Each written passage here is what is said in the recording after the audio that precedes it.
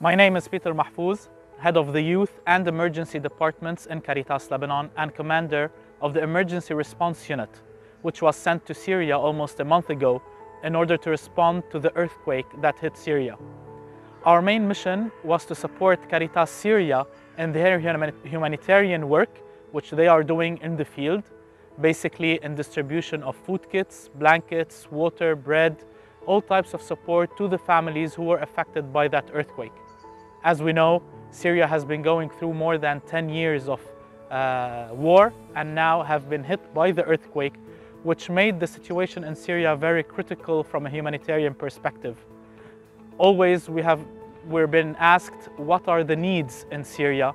and today I ask all donors that all types of support are needed currently in Syria.